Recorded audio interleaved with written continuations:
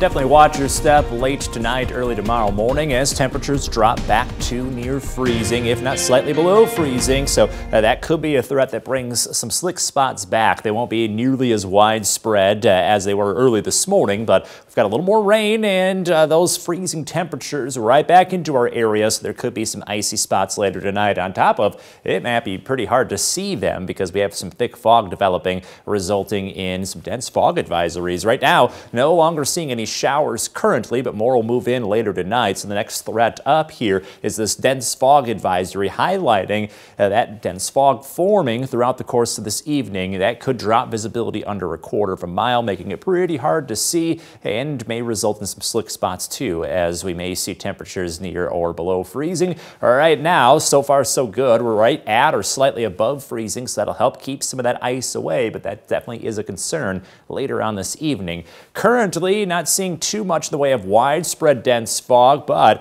the recent developments over the last hour, Aurora to DeKalb, now looking pretty thick with the fog, and it's already lowering visibility in Rochelle. Expecting to see that expand then across our backyard over the rest of the night. We see that commonly in the winter season when we've got warm air over all that snowpack, and when it starts to melt, it sends a lot of moisture up in the air, so thick fog generally a pretty common hazard when we have these conditions. Now, late tonight, about 3 in the morning, we've got some rain showers returning. Note there will be these pockets of freezing rain or freezing drizzle through sunrise. That's where we could see additional icy spots, but then after sunrise, fog starts to clear out, rain showers take over. We'll have a rainy morning before a drizzly afternoon. So looking at just regular rain showers tomorrow, helping melt some of that ice and snow. So overall, dense fog moving in now, a little rain and freezing rain later tonight. Temperatures hovering right at freezing, so watch out for icy spots just in case. And then tomorrow afternoon, after a rainy morning, things warm back up above freezing, gets a little drizzly, so that'll clear off any lingering ice and hopefully help out with the foggy conditions throughout the remainder of the day.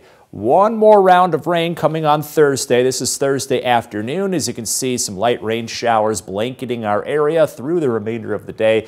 So look for Thursday to be a fairly rainy day too. We finally have some dry weather on Friday, but note we are definitely lacking a lot of sunshine. May stay cloudy the rest of the week and into next week. Temperatures holding steady, mid-30s during the day, low 30s to upper 20s at night. In your most accurate 10-day forecast, we get to the end of January and early February, and we might get a previous spring 50s possible as we head into next month.